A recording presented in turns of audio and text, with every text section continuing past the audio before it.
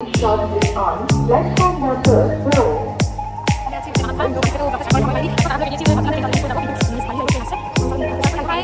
Morning and welcome back to my Bangla blog channel. তো আমি এখন হচ্ছে নিউ কুচবিহার স্টেশনে। আমরা যাচ্ছি সবাই মিলে কামাখ্যা মন্দিরে পুজো দিতে। তো আজকে হচ্ছে বুধবার, আমরা আজকে যাব, কালকে পুজো দিব। কি করব কি না করব সবটাই তোমাদের সাথে শেয়ার করব। তো চলো এখন যাওয়া যাক।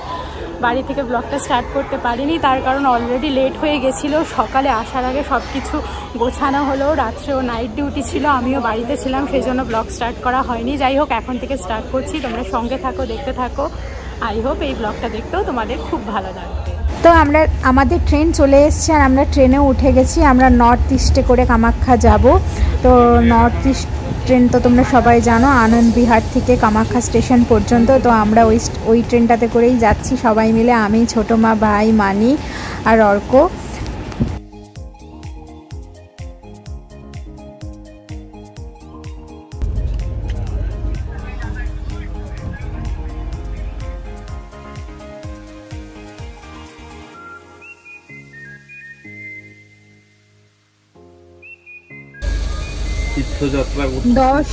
দশ মিনিট না, কতক্ষণ, আধ ঘন্টা হয়ে গেল আমরা দাঁড়ানো নিউ বঙ্গাইগাঁও জাংশনে।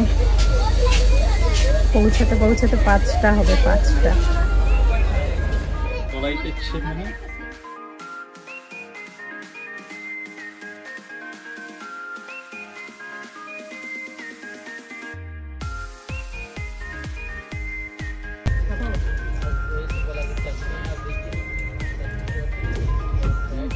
আর ট্রেনের বাইরে এত সুন্দর লাগছিল দেখতে, সেজন্য তোমাদের সাথে শেয়ার না করেই পারলাম না।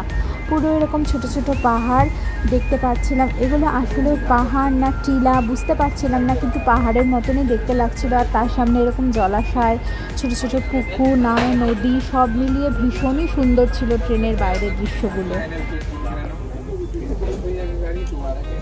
আমাদের তো 5টার সময় পৌঁছানোর কথা ছিল, কিন্তু এতটাই লেট, হয়তো 7টায় পৌঁছাবো।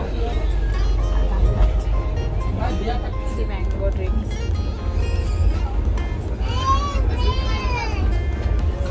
ভালো না খেতে, ওয়ারেস খারাপ অবস্থা।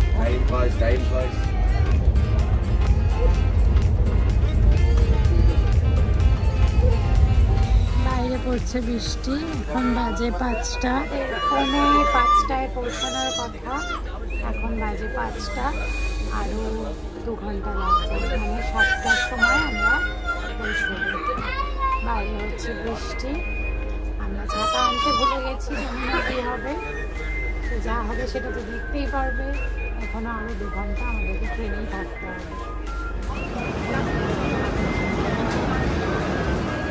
কামাখ্যা স্টেশনে এখন হচ্ছে বাইরে যাব, তারপর এখান থেকে হোটেলে, এই দিক দিয়ে। তো চলো, ওই যে ছোটো মা, ভাই, মানি, অর্ক দাদা, সবাই আমরা।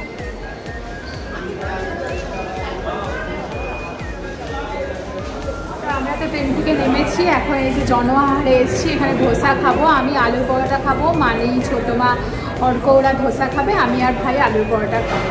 তারপরে এখান থেকে খেয়ে দিয়ে আমরা হোটেলে যাব।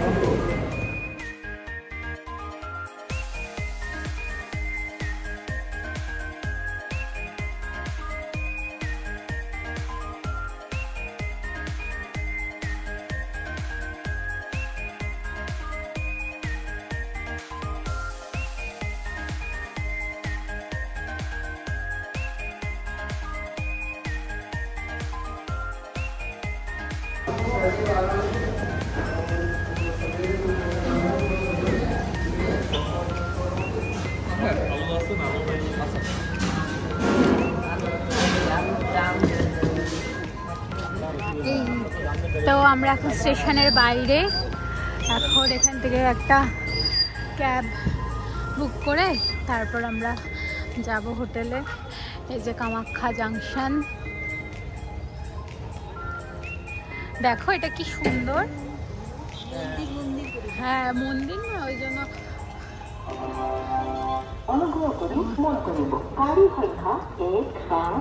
এই যে আমাদের গাড়ি। এই যে এই ব্যাগটা নেই। হ্যাঁ হ্যাঁ কাগজের তো, ওই তো। হ্যাঁ, তো আমরা স্টেশন থেকে বেরিয়েই গাড়ি ভাড়া করেছিলাম। স্টেশনের বাইরেই সব গাড়িগুলো দাঁড়িয়ে থাকে। আমরা ঠিক কামাখ্যা মন্দির পর্যন্তই গাড়ি ভাড়া করেছিলাম। আর মন্দিরের সামনেই আমাদের হোটেল আগের থেকে বুক করা ছিল। তো মন্দির থেকে, স্টেশন থেকে মন্দিরের সামনে আসতে আমাদের গাড়ি ভাড়া নিয়েছিল 400 টাকা। কামাখ্যা মন্দির পরিদর্শনে এসেছি। এখন মন্দির বন্ধ হয়ে গেছে, কিন্তু একটু পরিক্রমা করা যাবে। তো আমরা 4 জন, আমি, ছোট মার ভাই আর অর্ক 4 জন এসেছি। দেখাই তোমাদের দ্বারা।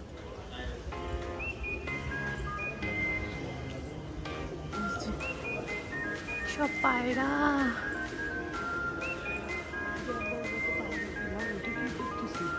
পায়রা খাচ্ছে।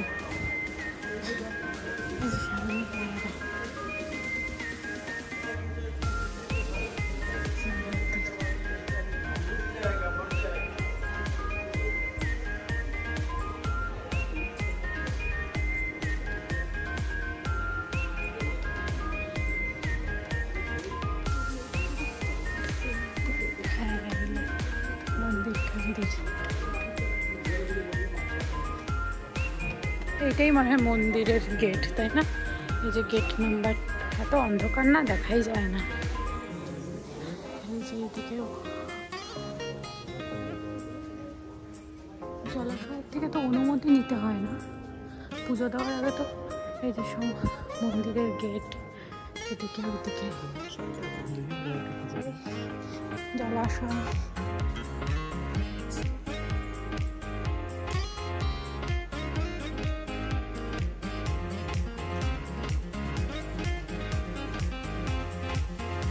এখান থেকে না অনুমতি নিতে হয় না।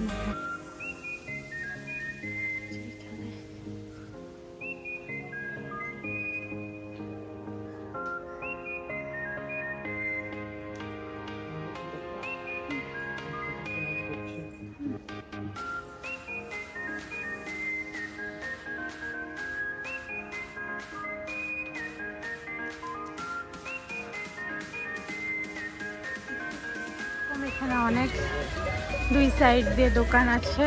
মন্দিরের সামনেও ছিল। একটু রাত হয়ে গেছে, 8টা বাজে জন্য দোকানগুলো বন্ধ, কিছু দোকান খোলা আছে। এখন খাওয়া হবে আইসক্রিম। আর আমাদের থাকার হোটেল হচ্ছে ঠিক ওই জায়গাটায়, ওইখানে থাকবো। ওইখান থেকে একদম মানে অল্প 2 মিনিটের হাঁটা পথে হচ্ছে কামাখ্যা মন্দিরের ডিস্টেন্স। সেই জন্য আমরা মন্দিরের সামনে, যেহেতু রাতটুকু শুধু থাকবো, মন্দিরের সামনেই হোটেলটা নিয়েছি। আর এই যে এরকম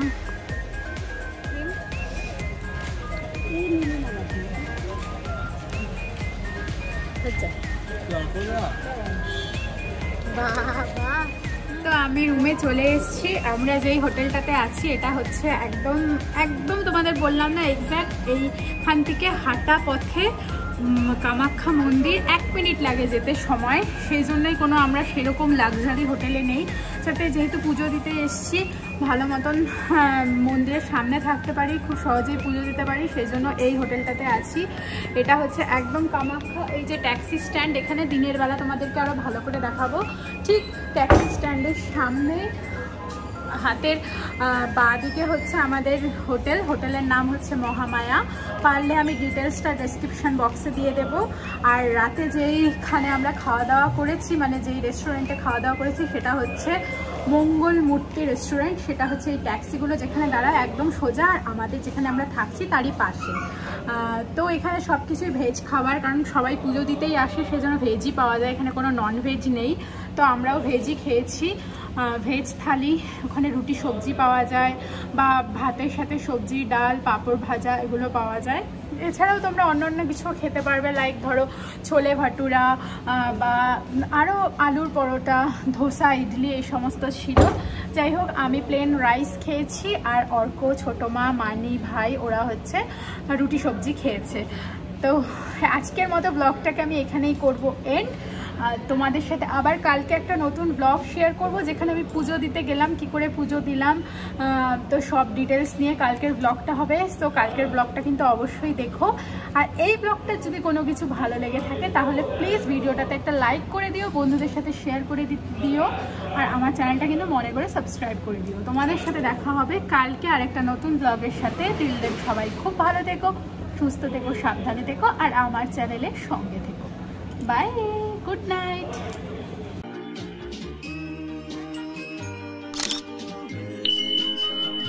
Yeah, I got a bad bitch, little thicky thigh, throwing